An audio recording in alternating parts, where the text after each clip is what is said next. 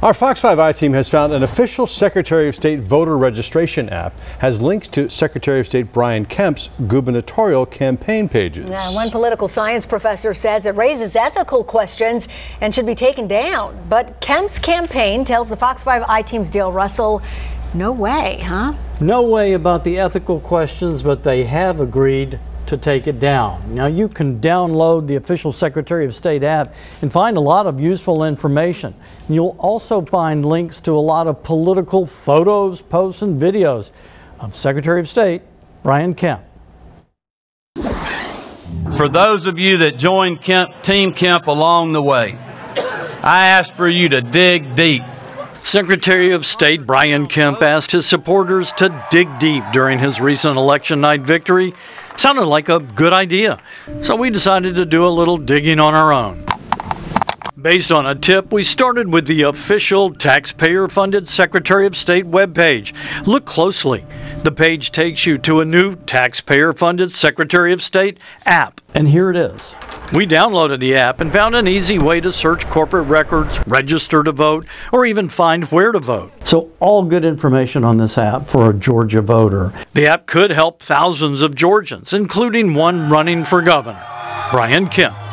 Look what happens when you click on the links at the bottom of the page. One is Instagram. Now let's take a look. This says Kemp for Governor. That's right. The taxpayer-funded app takes you to the Brian Kemp for Governor Instagram page. It's advertisement for his campaign for governor. Dan Franklin is a political science professor at Georgia State University. We showed him what we found. He says he's seen a lot worse by candidates, but still. You don't want to use the public resources for personal gain. Another link at the bottom of the page, Brian Kemp for Governor Twitter page. Conservative businessman fighting for Georgia. And finally, the Facebook link takes you to Brian Kemp public figure page, but it's chock full of campaign pictures and campaign videos. It's probably inappropriate, and he should probably take it down. And he is.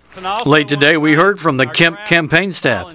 They wrote, "This practice is legal and common for elected officials who value accessibility and citizen engagement.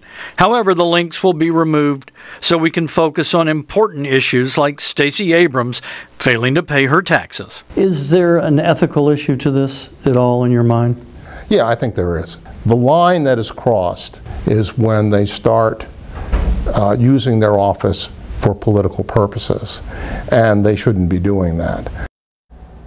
So the links to the Brian Kemp campaign material will soon be a thing of the past as this hotly contested governor's race moves forward. Russ, Sine? Yeah, I mean, it seems like a public app. If you're going to link to one campaign, you ought to link to the other. And it's particularly interesting as we talk to political science professor Dan Franklin. It's not only a candidate, an office holder in Georgia, but this is the man who's overseen all elections for the state of Georgia. So even a little more scrutiny there for the Secretary of State, I think. But they say they're gonna take it down. We'll of course keep an eye on it, make sure it is, and we'll keep you up to date if we need to. All right, we appreciate you keeping everybody on the straight and narrow. That's what we're here for. Thanks, Dale.